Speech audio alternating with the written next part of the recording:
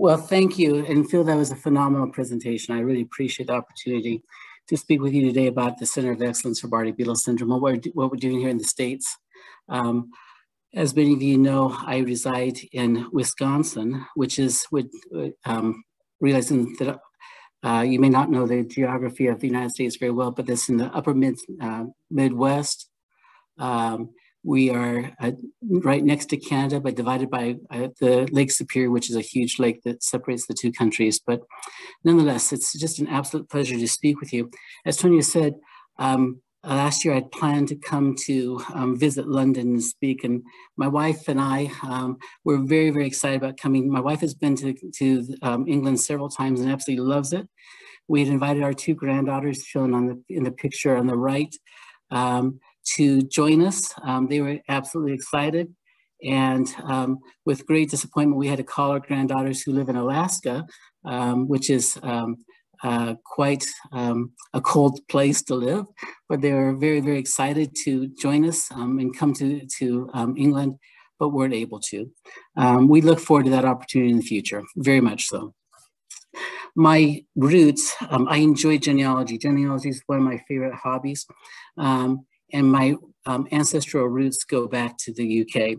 So actually, many of my ancestors came on in the 17th, 18th, and 19th century to the United States, and they came from England, Ireland, and Scotland. This is my last ancestor who came. Her name was Susanna Bailey Jarrett, and Susanna immigrated at 18 years of age. In the mid-1880s to the United States. I picture this church where she, from the town that she grew up in, that might have been where she worshiped. And so I deeply, deeply respect and appreciate the English heritage that I share with you.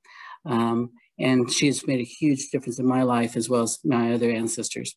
So moving forward, I use my genealogy interest. I went back and looked at the different cities or towns or maybe villages that my ancestors came from. Perhaps some of you recognize these locations, perhaps maybe some even live there. I have to admit, my knowledge of the geography of the UK is not very good. Well, people have asked me over the years, how did I get interested in Bardet-Biedl syndrome? What has driven my interest and helped me to want to make a difference? This little girl, her name is Ashley, and Ashley is a little bit less than a year of age in this picture. Ashley has been a patient that I've taken care of. She's now 28 years of age. She's taught me a lot, along with a number of other individuals who are interested in BBS or who have BBS.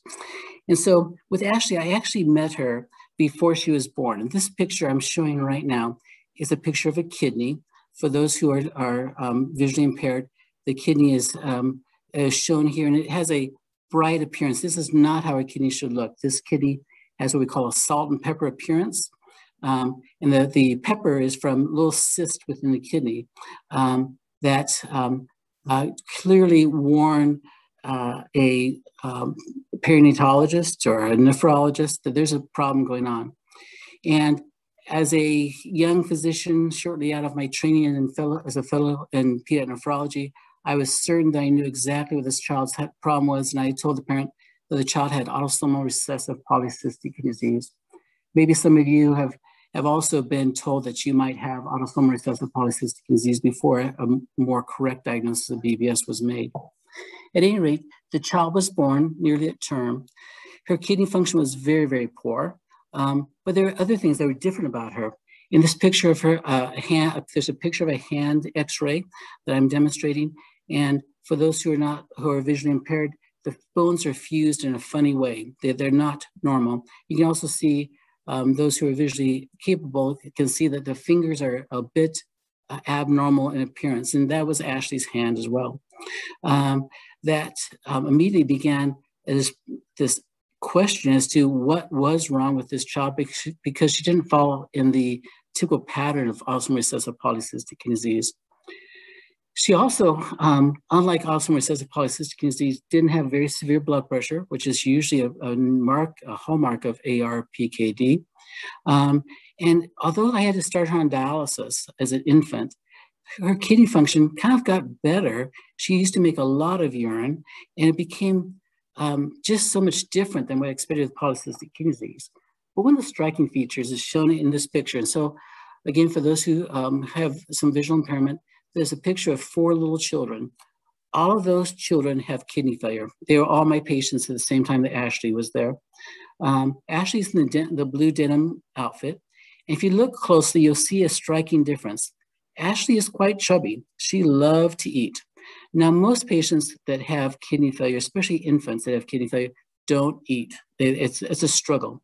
So there's a little girl on Ashley's right side in a white dress with a red ribbon, and she's got a little tape across her face, and that tape is holding a tube from her nose into her stomach called a nasogastric tube that we would use to feed her every single day because she would refuse to eat otherwise.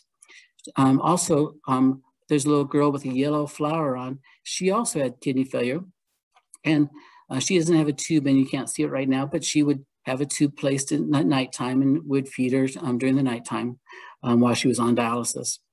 Well, this combination of a funny hand, a child that just loved to eat, a child that urinated a whole lot, and very different appearance from polycystic kidney disease ultimately started a search for what is the right diagnosis. And this was back in 1993. That was before the absolute landmark paper by Professor Bills on criteria for BBS. That paper was absolutely instrumental for helping so many of us as clinicians to make a diagnosis of BBS in people.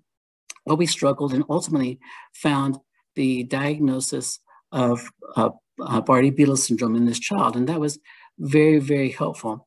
Also, a landmark finding was that there's these cilia that Professor Bills has so well shown. He used a cartoon diagram to explain the cilia. I'm going to use, as a kidney doctor, a picture of a tube.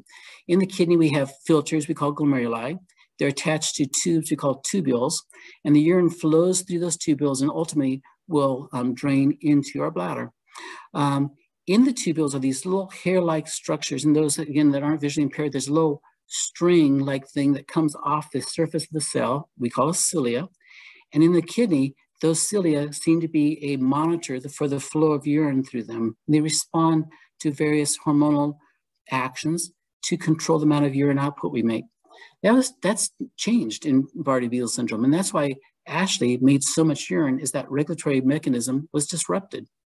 And that was extremely helpful as we began to try to understand, and as Professor Bills pointed out, the increase in knowledge that has come about Bardet-Biedl syndrome in the last 25 years is absolutely amazing and delightful.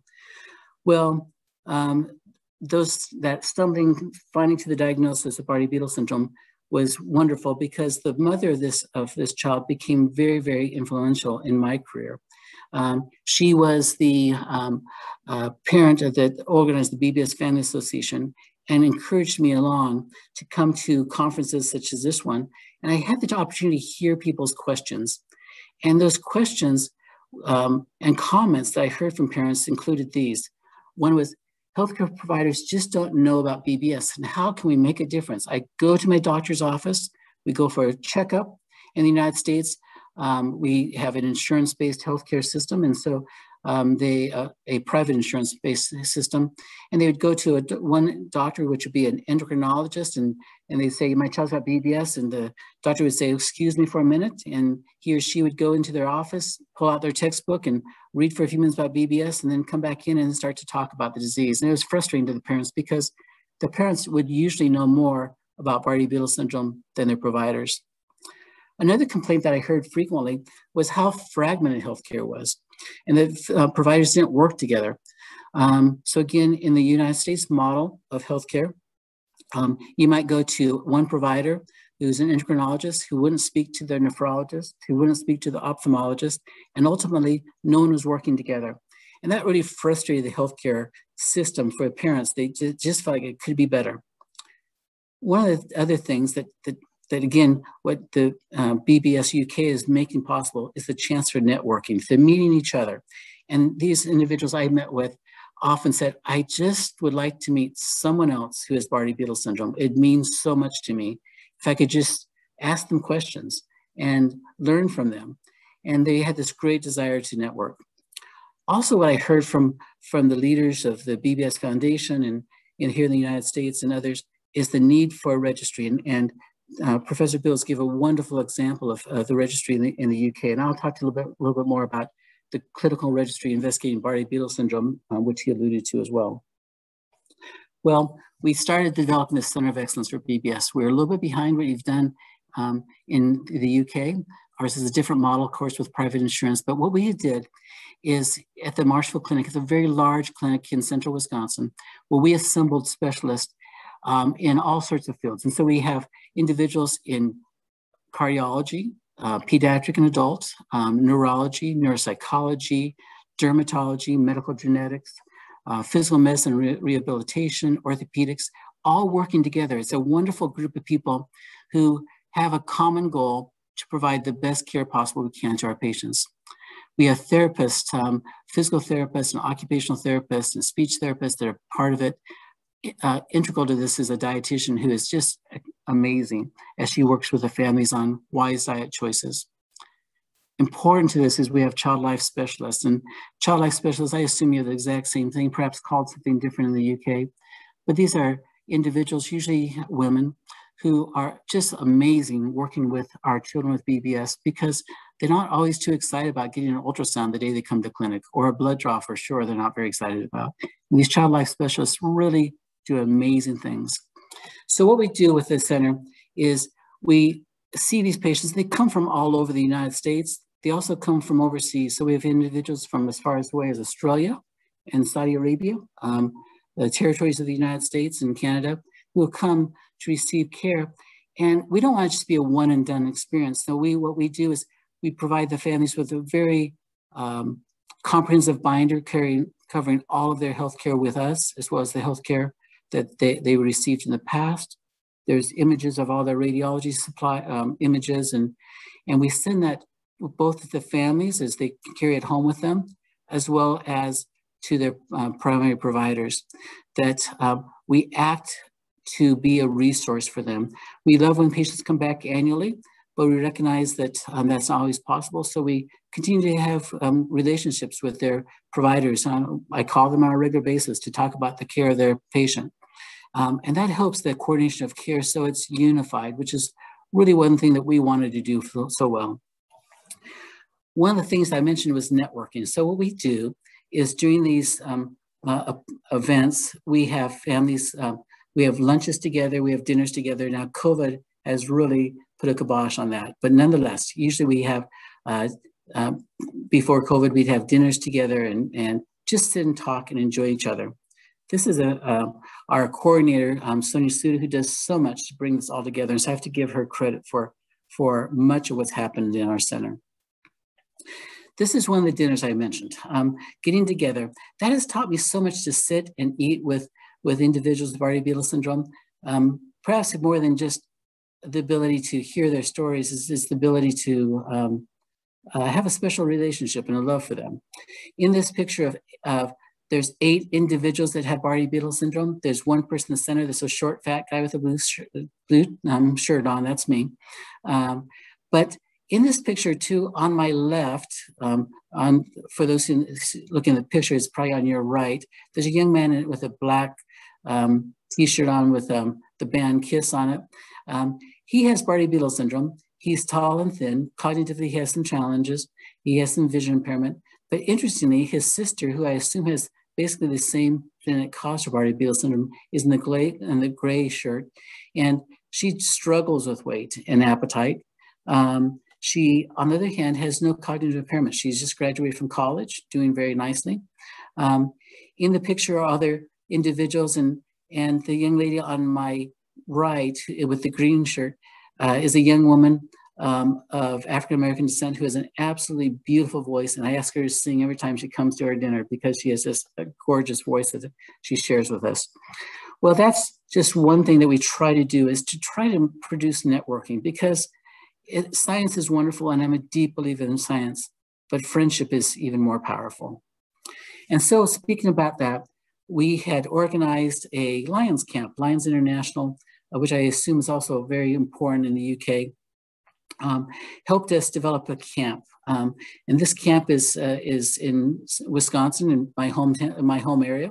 And at that camp, in this picture, there are 75 individuals with Bardet-Biedl syndrome or family members of individuals with Bardet-Biedl syndrome that came together for a week-long event where we just really enjoyed each other. And so in these pictures, I show some of the things.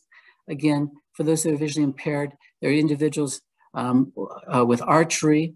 I love one picture in the center because there's a father behind his daughter who's in a wheelchair.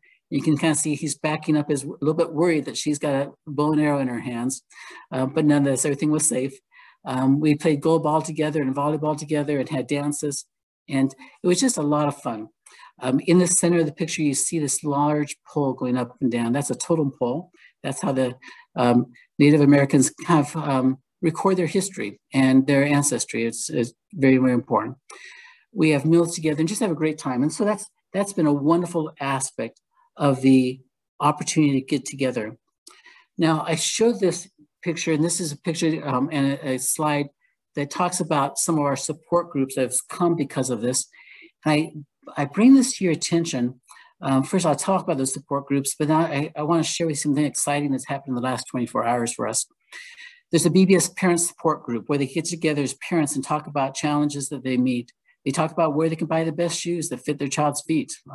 They talk about how they're working with the schools. There's a young adult support group where young adults talk about college. They talk about life as an independent individual or life at home, and it helps them to share experiences. There's a movie night, which was fairly recently created, where they watch a movie together and talk about it. A book club that's been going on for several years where they read a favorite book each month and discuss it. And it's a wonderful opportunity for individuals with Bardet-Biedl syndrome to do that. That's actually directed by an individual by the name of Ellen Hunter. And Ellen has Bardet-Biedl syndrome. She's a family and marriage counselor, and is just absolutely wonderful with that. The sports club is probably the most favorite club here in the United States.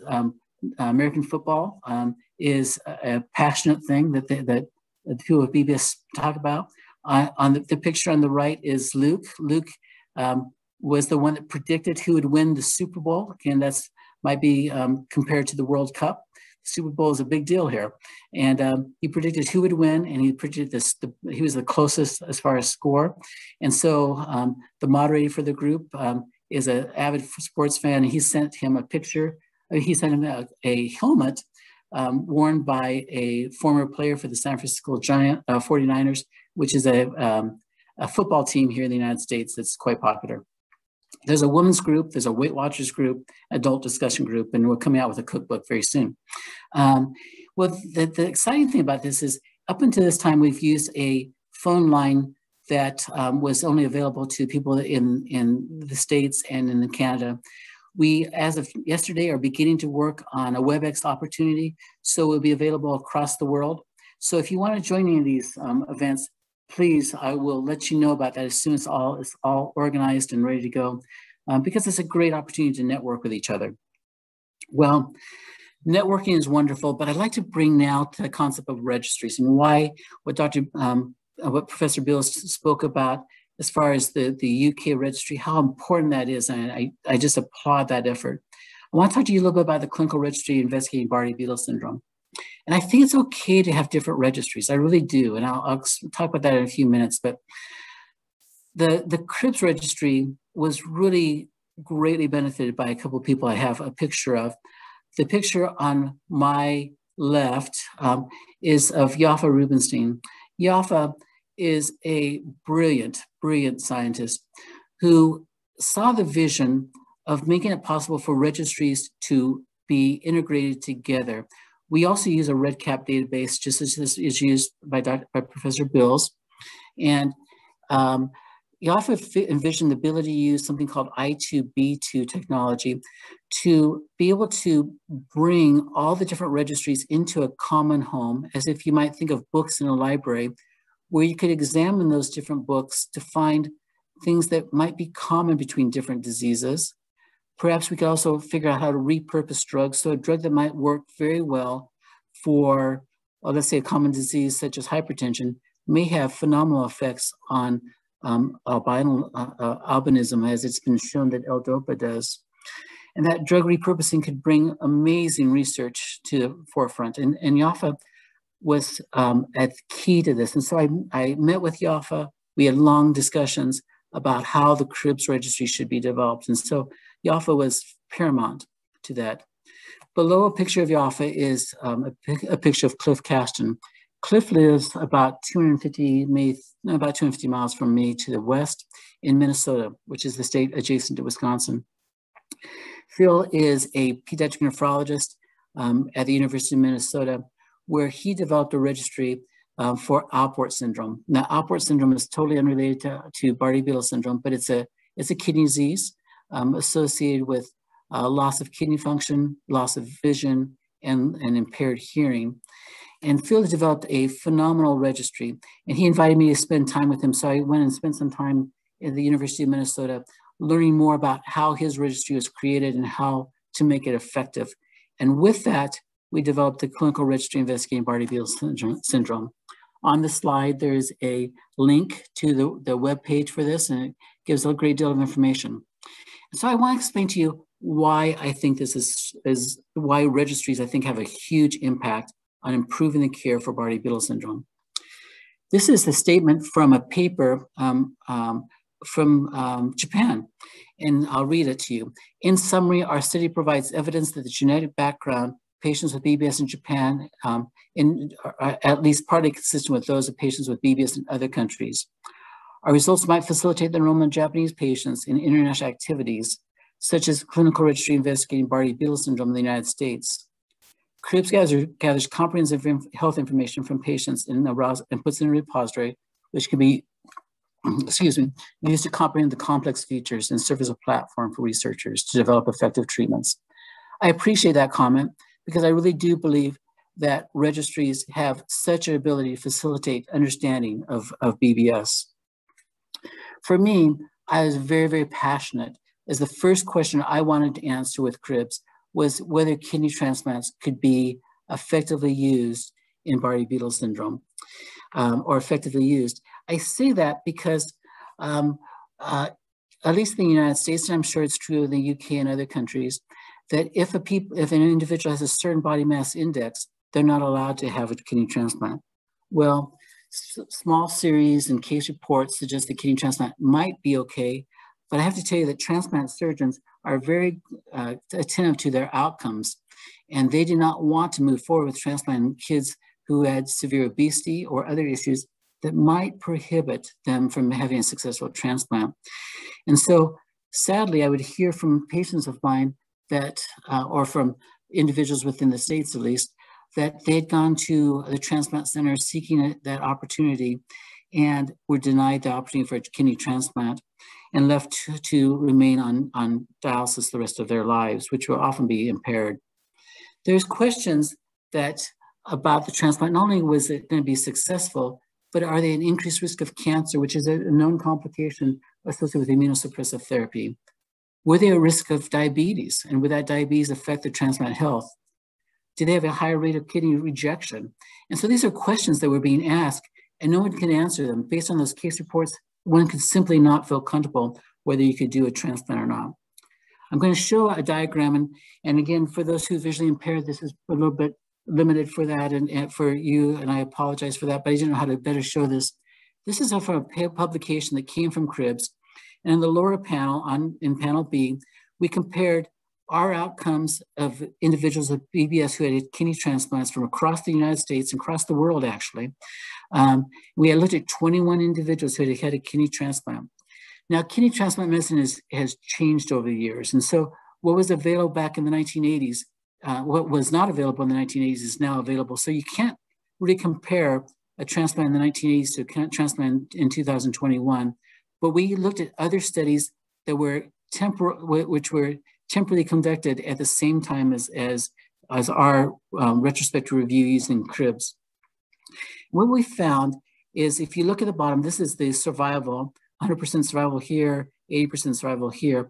And we looked at survival in our patients at 20 years, and you see the patients that we had a very good survival rate. Matter of fact, it was actually better than the other studies in black from other disease causes. Now, statistically, it was the same, but the point was they did well. When you looked at the survival of the kidney, again, anything towards your left is better survival. At 25 years, 50% of the kidneys were working in people with Bardet-Biedl syndrome, compared to at 20 years in other studies, only about 22% were working, were still functioning grafts. So that gave us a lot of ability to use that registry to say to transplant surgeons, it's a go, but transplantation is possible. Now, weight is still an issue, and I'll talk about weight in just a few minutes. And so with that, that was the largest series yet published about kidney transplant outcomes, and it came from cribs. I just want to express my appreciation to those that listening to this conference today who shared your information with me so that we could publish that, because to me, as a kidney doctor, that was extremely, extremely important. And so, can cribs be used for other information that might affect transplantation? That was an important question to me. Again, I'm focusing on the kidney right now because that's my world. You know, one of the things that we observed in the registry was this thing called situs inversus and heterotaxy. And we published a paper that I'd like to talk about some of the pictures. And so in this picture, I show images of individuals with either situs inversus or heterotaxy. What that means is the organs in the chest and abdomen are in the wrong location or pointed the wrong direction. So in the middle, in this picture that's labeled panel A, there's a heart, and this is the heart. But unlike where the heart's supposed to be, this panel over here shows where the heart's supposed to be. This heart's in the middle of the body. The stomach is on the wrong side of the body. The liver crosses across both the left and the right side. And there's individuals that had, you can see where the heart's pointing the wrong direction. In this person, that's situs inversus. And in this person here, it's got heterotaxy because the heart's pointing the right direction, but the abdominal organs are all in the wrong spot. Well, why is that important to a transplant surgeon? Well, in that situation, the blood that returns from the lower extremities goes up something called the inferior vena cava. That large blood vessel in people with heterotaxy is disrupted. And so they have something that's where they basically don't have a normal return of blood to their heart. It happens, but it's done through different vessels called the azygos and hemiazygos veins. Well, that is a big deal. So when you're doing a transplant, if you do not know that, and you prepare to put the kidney into someone and they have that abnormal vessels, you're going to be stuck. Tragically, this became important to me because one of our patients that came to clinic told me the story of her sister who had features of Bardet-Biedl syndrome, who went to surgery for an abdominal cause. And unfortunately, the surgeon didn't recognize the issue of heterotaxy in this young lady. And she had severe complications, ultimately died 2 days after the surgery. Meaning to me, there's the importance of pointing out to people something that we could only find with cribs, because this rare phenomenon only occurs in about 1.6% of our patients in cribs, but it occurs 700 times more commonly 170 more times commonly in BBS than in other individuals. Really important to me. So from cribs, we've been able to share other information about dental care. We were able to retrospectively look through cribs at dental issues. We looked at weight patterns and the genetics behind it. As Professor Beals alluded to, genetics plays a major role there. We looked at sleep and activity patterns. That's in press. We looked at seizures. We looked at skin manifestations. We looked at kidney transplantation, as I mentioned, and situs inversus. Right now, we're looking at the genetics. I want to take a minute to also express my appreciation to you in the UK. The question always comes up, is one form of one gene type of BBS more prone towards kidney failure than another? Or how does genetics play into that?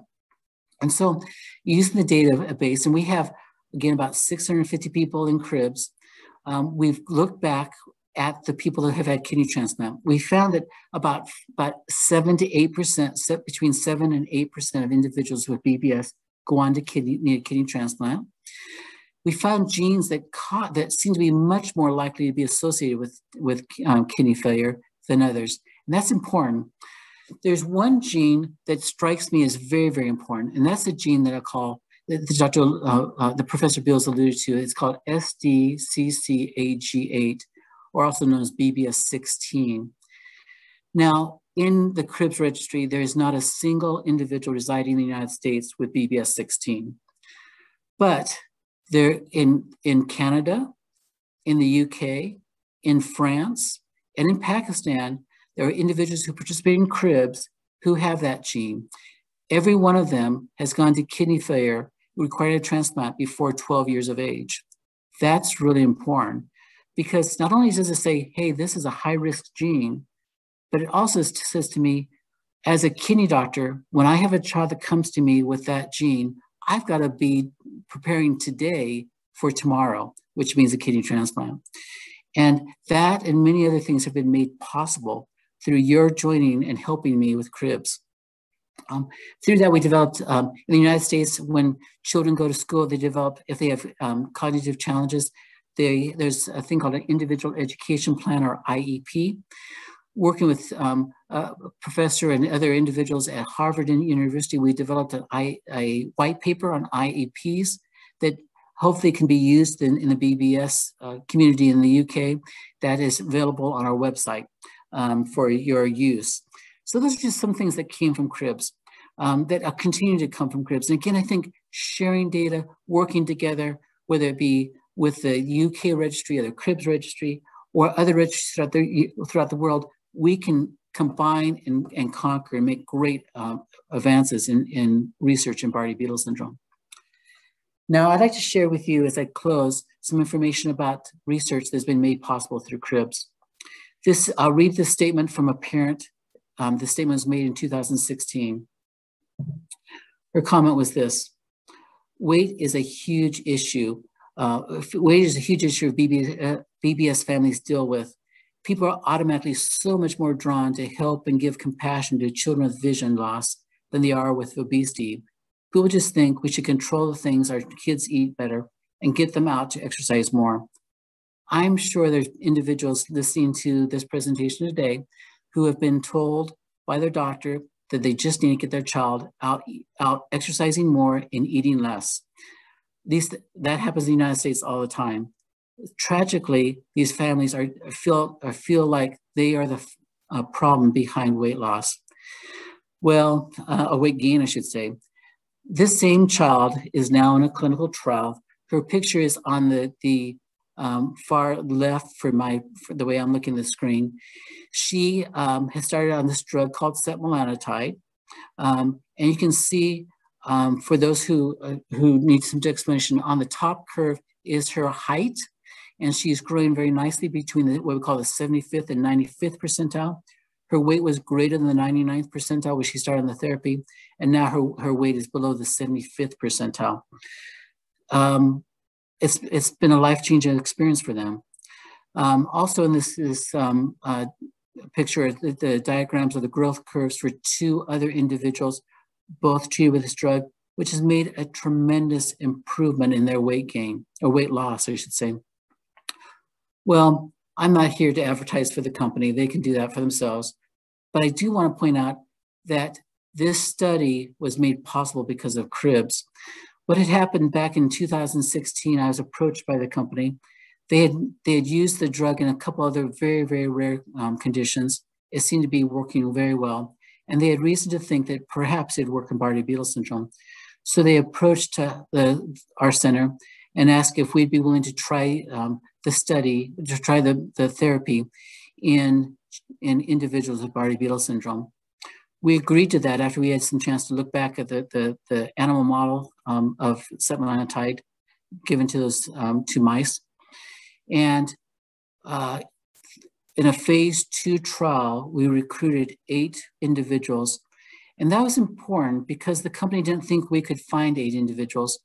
The NIH was able to find 2. The NIH is the largest research center in the publicly financed research center in the United States. They were able to have 2 children. We had 8. And these aren't just children. We had individuals of all ages, ranging in this study from 12 to 62 years of age, who were on therapy with this drug. And we found amazing events as people have had a huge change in weight, sense of well-being, and metabolic improvements. Why is that important? It's because we can bring people together through registries to make it possible for us to do drug studies. One of the things that was very important to me was to examine whether this drug worked in different genotypes of BBS, and we found it worked in 5 different genotypes, and we'll look at more genotypes as time goes on. It worked in individuals of all ages, all genders, and all races. And that was very, very important to me, is to make sure that we're looking at not just individuals who are Caucasians, who were healthy individuals that had no other issues going on, but we looked at individuals of all ethnic groups, of all racial groups, I should say, with features that would suggest that they may be a little bit more difficult to lose weight. And CRIBS made it possible for us to identify those individuals so we could study them. Well, oops, I'm sorry about that. I just want to point out, as I conclude this effort, or this presentation today, is that the future really is bright for Bardet-Biedl syndrome. This is pictures of individuals from the United States. I believe as we team up together with the UK, with Europe, with places from across the world, as this author from Japan said, that we can work together to find answers, to make a difference in the lives of individuals with BBS. I'm thrilled to be able to share with you just a little bit about what we're doing here in the States. I think there's so much more to do, and we have wonderful opportunities to do that together. Thank you so much.